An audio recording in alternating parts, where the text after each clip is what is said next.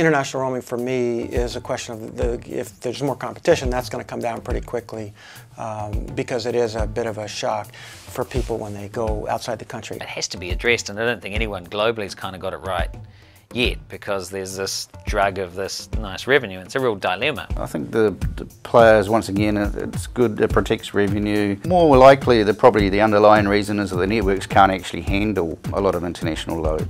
And really, it's throttling that usage before you actually get into it. I now use Skype on my smartphone, and I get a fraction. I actually get a better price when I'm offshore than I do locally now. Some of the technologies and applications that are out there now, including some of the ones we're looking to release, will get around the voice roaming charges by using the data side. However, that's still expensive. Data roaming is probably the biggest. If you have an email device of some kind or an iPhone that's attached to the internet somewhere, that's going to be very expensive. Switch off data roaming so they don't get bill shock, or pick up a SIM card in the country you're in and put that into your phone.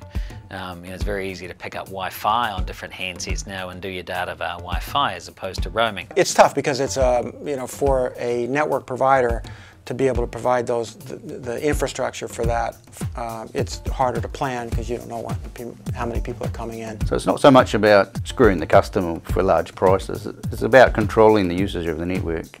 I think that's the underlying reason, which a lot of people don't actually realise. I'll have to find a way, because I don't have to use the roaming charges for data or voice. And this comes down to how smart the developers are in the open source world to get around the traditional telco boundaries.